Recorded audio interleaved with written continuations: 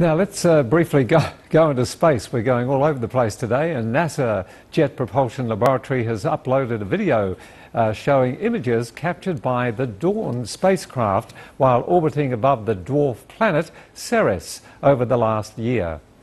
The unveiling Ceres video reveals detailed sights of Ceres' highest mountain, Ahuna Mons, the Hualani Oxo and Uvara craters, as well as the dwarf planet's brightest region, the 80-million-year-old Okator crater.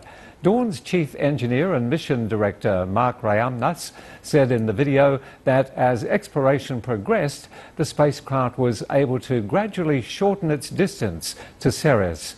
Currently, the Dawn is now orbiting only 240 miles above the dwarf planet, and this means it's currently closer to Ceres than the International Space Station is to planet Earth.